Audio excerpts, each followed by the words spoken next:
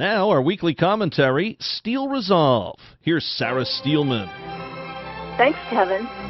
As I was eating my third brownie last night, I wondered, why am I doing this to myself? I certainly don't need any more sugar. Not only will I be mad at myself after I eat it, I won't feel good. It's unhealthy. It's self-indulgent. One was enough, but no, I had to eat 3. Why? It's a bad habit that I need to break. But breaking bad habits is tough. It takes discipline. There are foregone opportunity costs of foregoing the taste of a delicious brownie.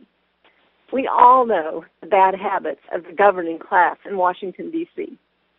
Senator Rand Paul is right on the money, so to speak, when he talks about the budget process being broken.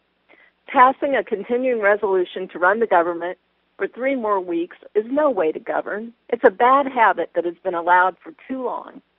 Rand reminds us that the normal budgeting process requires 12 separate resolutions to fund government and that they be debated individually.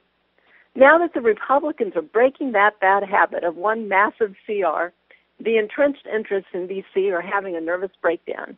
No, it's not politics as usual. Instead, our representatives are actually fighting for what they believe is right for the country. This is a good thing, instead of capitulating to the establishment and the so-called strategizing of political consultants who only worry about winning elections. That is the bad habit that both parties suffer from, and one that needs to be broken.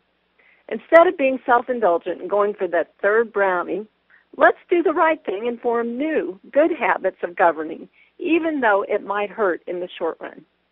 Then maybe we won't find ourselves in this predicament again. This is Sarah Steelman for SarahNet Radio. Tune in again next week for another segment of Steel Resolve right here on the Palin Update.